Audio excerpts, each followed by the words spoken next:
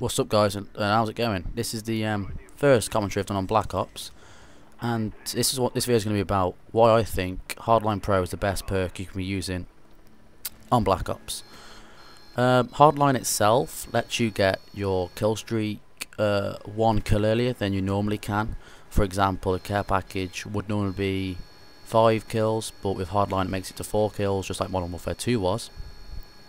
But Hardline Pro, on the other hand, once you've got Hardline Pro, you pay 3,000 COD points to unlock it, and it allows you to change the outcome of a care package. You'll see what I mean in the next clip. This is just me getting a few kills with a gunship that I got earlier on before I decided to show you why I like Hardline so much.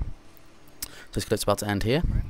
So, as you can see, I've just called in a SAM turret, and it's basically classed as a care package. I recommend using a SAM turret and a care package because once you call in your SAM turret, you can still change your outcome. So you come up to this, double tap square, and there you go. I got a gunship helicopter.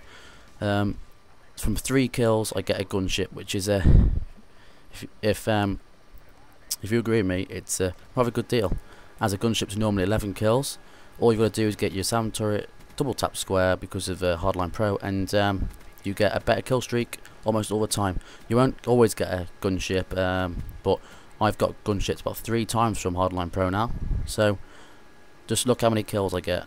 This is obviously much better than a SAM turret. And that's all I've got to show you, and I just will leave you this extra clip. I'll see you next time. Bomb deactivated. Spy plane standing by. Our spy plane's in the air. Mortar team standing by. Mortar coordinates received. Firing for effect. Quad!